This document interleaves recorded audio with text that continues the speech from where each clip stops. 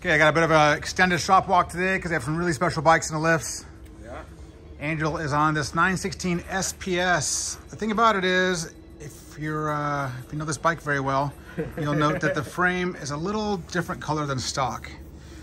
And these wheels are supposed to be 3 spokes, but they are the same wheels that a 996R is supposed to have. So, right, Angel? We got a plan for this one? Yeah. Yep. So plan is we're gonna go ahead and say. Oh, we're just gonna actually strip these wheels down and you know, powder coat them and match them to the frame and install them period correct wheels on the bike. On this one? Yes. So this is a nice 996R. It came to us from Germany. The problem with this bike, beyond the fact that the wheels aren't wrong, they're supposed to have a lip on them, is it's got this crazy bubbling going on, which could be because they're magnesium. Yeah. So it's actually from the inside. It's not brake fluid or nothing like that. It's actually like some corrosion inside the paint. So that kind of sucks because they are pretty nice wheels, but it's a special bike. It deserves to be done right. Yeah. So like I said, we're going to go ahead and put those wheels, which are the proper ones for this, on this one, and some 3 spokes on this one right here. On that one right there. Yeah.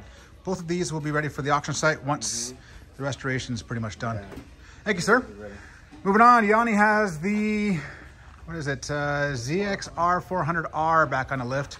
It's the one I keep getting all crazy about because it is an actual R model. You can tell by that subframe. These little skinny little flat slides, little tiny flat slides. Is it running right now? It's running right now. All right, let's start it real quick. It's a stock exhaust, but someone corded it out. It's super loud. Ready? Actually, I don't know if it's stock exhaust. Now that I think about it. No, it is not stock. Okay, I beg your pardon. All right, moving on.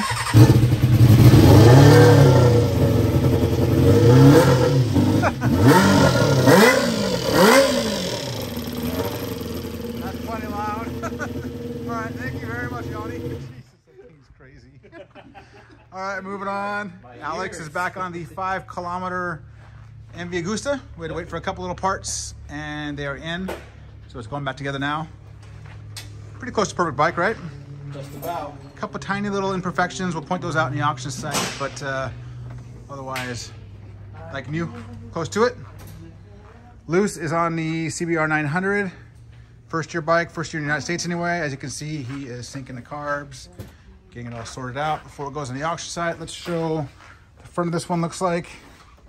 And hopefully we've got some proper hardware. Get rid of that blue thing is going on.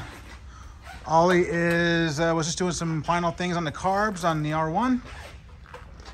Almost there, Ollie? Almost there. What's that? Yeah, but I gotta take these top triple rounds off. Oh, that's right. Yeah, this is weird. I don't know what happened on this one, but whoever had the bike prior opted to cut off this bracket right here. You think it was really for weight savings? Never, it probably was. I don't know why else you'd do it, but hey, whatever. We have another triple clamp for it. It just needs to be refinished, and we'll get this R1 looking back to its glory days. And let me finish on a high note here because I'm really excited about this bike. This is the Bimota V-DUE that I've been talking about for quite some time. It's the 2-stroke 500, one of the very few Italian 2-stroke 500s that you'll note. This one gave us all types of issues back in the day, a couple years ago. I've been hanging on to it in storage ever since.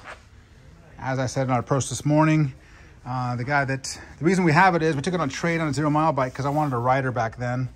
The seat had a little bit of a mouse chewing out of it because it was in the storage unit. We had that all refinished. It had a couple of imperfections. Brian over at BKM cleaned that up. But it still didn't run. We went through everything and we thought we had it sorted, but there was still an issue with the ECU, which is a 1-piece ECU dash unit. And our friends over at Bimota Special Parts just sent us that today. So as you can see, we're back on it. If it's not complicated enough to work on, all the wires are yellow. So it makes it very difficult to trace. And Steve's over there laughing because it was definitely a chore the first time around. You say it like it's a bad thing. What? You say it like it's a You know, there's writing on some of the wires. I don't know if you noticed or not. It's in Italian and it's kind of worn out. It's Italian, I don't do that. And they're like those old cloth type wires. So what do you mean you don't do that? You should do that. Italian? Nah. And again, this is the Evoluzione. So the Evoluzione has this crazy exhaust. Again, I'm probably pronouncing it wrong, but you can see how it's just routed through there all nuts. When it gets the fairings off in a moment, you'll note that it's got this massive air boxes that go along the whole side. Typically these have fuel injected, but the Evoluzione model was modified, or I should say, updated to carbs. Yes. So if Now you get we're- this now thing we're trying running, to find a battery for it, and then we'll go from there. if you get this thing running, I'm buying you lunch, and I'm giving you a kiss.